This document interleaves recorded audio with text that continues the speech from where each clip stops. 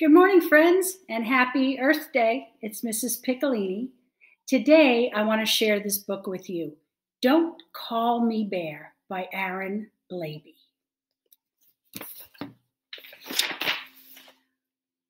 Good day. My name is Warren, and I have something to tell you.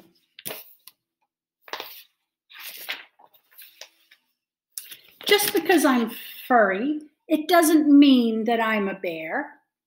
Bear, not a bear.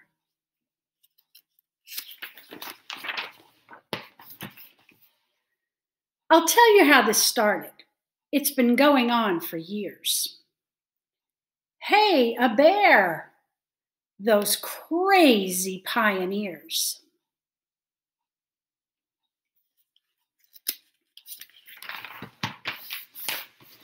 See, if they had done their homework, then they would know it wasn't true.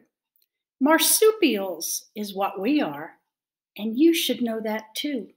Here's a chart of common marsupials: possum, kangaroo, wombat, koala, and Tasmanian devil.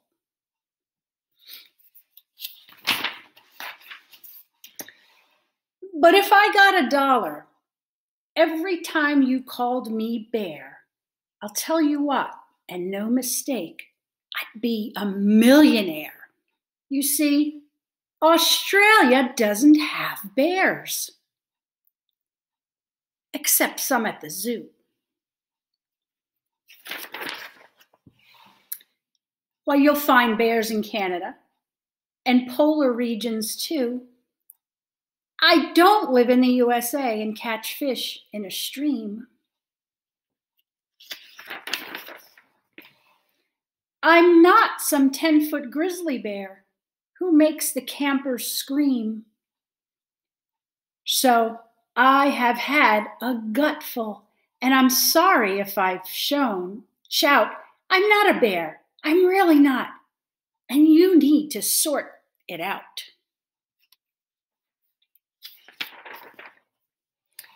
Kangaroos are kangaroos. We don't call emus chooks.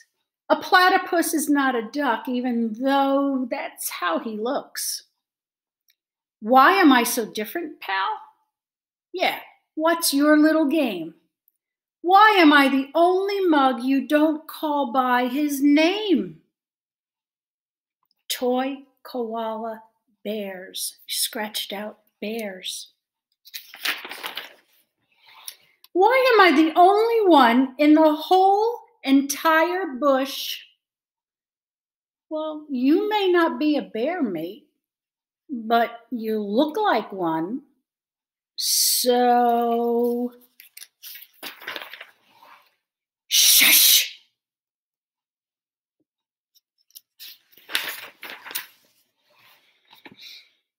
What a cute little bear.